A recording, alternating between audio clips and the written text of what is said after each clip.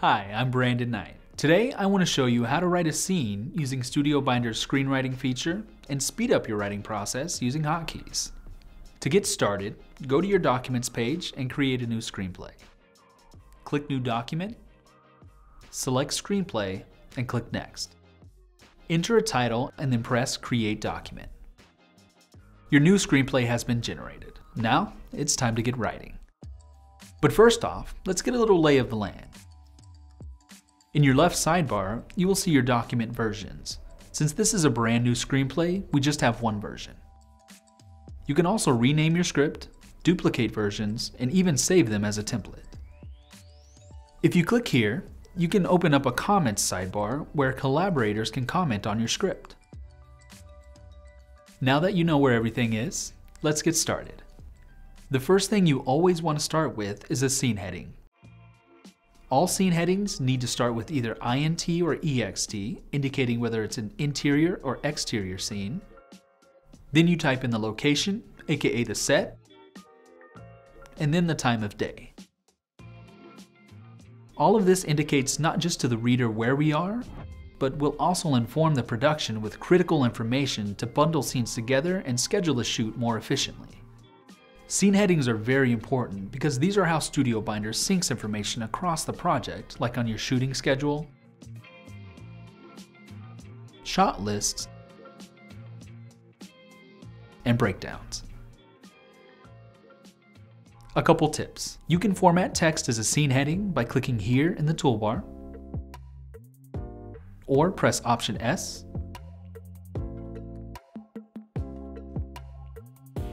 or press Enter again on a blank line and a drop-down will appear letting you choose which format you would like. Now that we have our scene heading, press Enter and it will automatically take you to the action line, which can be confirmed when the icon is highlighted in the toolbar. The action line describes to the reader what is happening on screen. Ideally, you want your action lines to be short and to the point, only stating critical actions and very little fluff. You can also select any text to make it bold, italicized, or underlined to add extra emphasis. Another important tip. When you first introduce a character, write their name in all caps and follow it with a short fragmented description, sort of like this. You only do this the first time a character is introduced in a script. Next, we want to add some dialogue.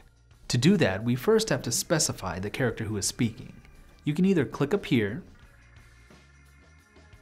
or just press Tab on your keyboard. Then type in the character name. Then hit Enter to start writing the dialogue. Now in this case, I want George to be out of breath as he speaks, so I'm going to add a parenthetical, or a note to the actor or director on how this line should be delivered. To do this, if you're in the dialogue format like I am, just press the parenthetical button here. Or press Tab again to change the format. I'll type in out of breath.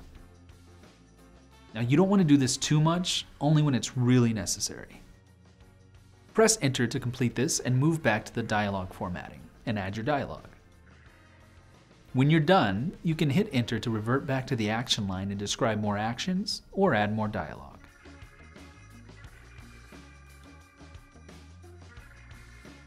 Next, transitions. These are generally used for editing instructions and are extremely valuable when visualizing a scene. For example, you can add dissolve to if you want to dissolve a scene into another. Then we have general. This can be used in a variety of ways. One way to use general is as a subheader, which is when a full scene heading isn't required. For example, if your character moves from one area to another in the same scene, you can add a subheader to specify this. Or you can use these for intercuts.